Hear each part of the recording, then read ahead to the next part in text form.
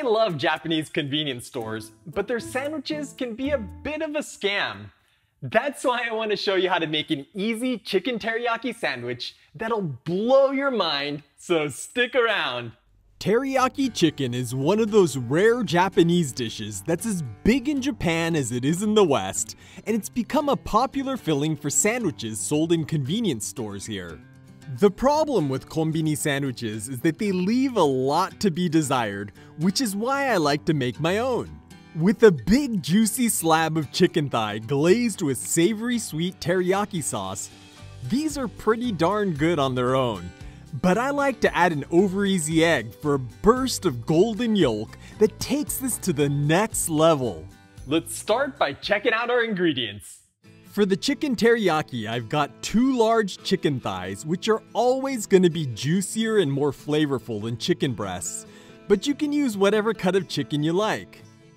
I've also got some potato starch for dusting, 2 tablespoons of sugar, 2 tablespoons of sake, and 2 tablespoons of soy sauce.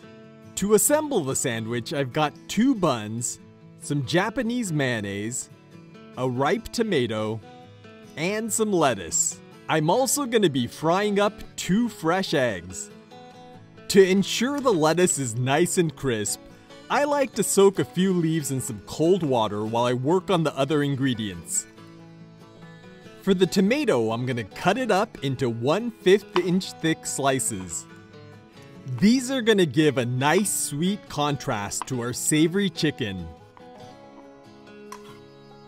To prep the chicken, I'm going to dust both sides with potato starch. I do this with a tea strainer like this, which avoids getting too much starch in any one spot. I prefer my chicken teriyaki uncoated when I'm serving it with rice, but the starch helps hold on to extra sauce, which makes it work super well for a sandwich. Next, you want to pat the chicken together to spread the starch around so you have a nice thin coating that'll help the sauce stick. Now I'm going to place the chicken skin side down in a cold non-stick frying pan over low heat, and we're going to render out as much of the fat from the skin as possible. This does a few things. First, the skin protects and bastes the meat, which ensures your chicken will be plump and juicy.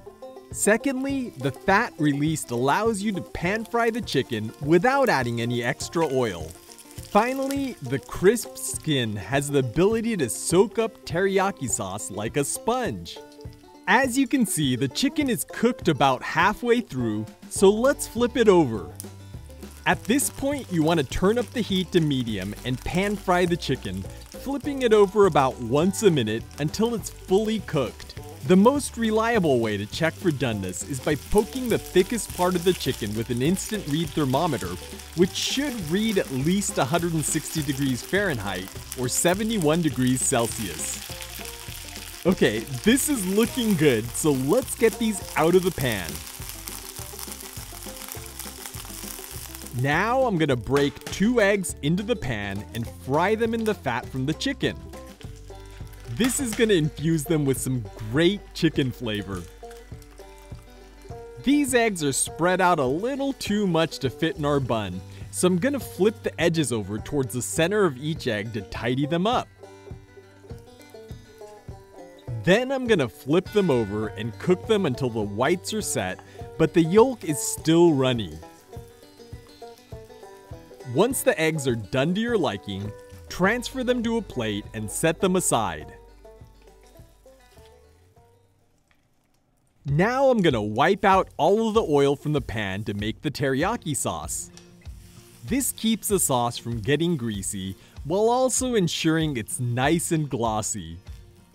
Then I'm gonna add the sugar, soy sauce, and sake. And we're gonna let this boil until the alcohol is evaporated and the sauce is thickened up. As the sauce thickens, the bubbles will get larger, so when it's looking like this, return the chicken to the pan and flip them over repeatedly until they're glazed in a nice thick layer of teriyaki sauce. Your chicken teriyaki should end up looking something like this, so let's assemble our sandwich. Before we put this together, I want to thank every one of my supporters who helped to make this video possible. There are lots of ways to support this channel, so if you're learning something new from my recipes, hit the link in the description down below to see what you can do. To put the sandwich together, I'm gonna add plenty of mayo to the bottom bun. Japanese mayo is tangier and tastes more like homemade mayo, which is why I like using it. Then I'm gonna line up a few slices of tomato, and our lettuce has gotten nice and crisp, so let's shake off the excess water and use a paper towel to dry it off. Then I'm gonna trim the lettuce to fit on our bun.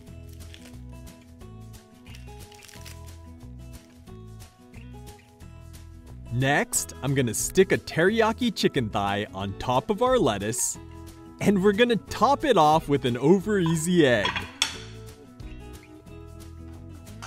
Cover it with the top bun, and our chicken teriyaki sandwich is good to go. By the way, I tried cutting this in half to show you what it looks like, and this happened. So I don't recommend trying to split it like this.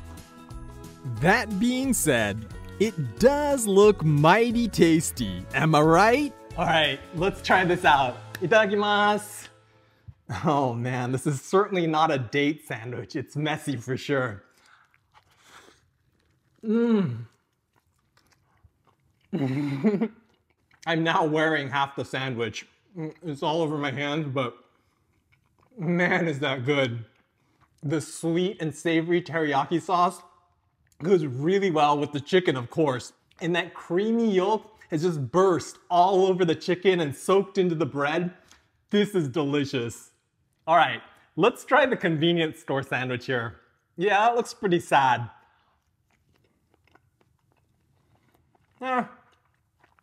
It's not terrible, but it's not delicious. I'm going back to this one.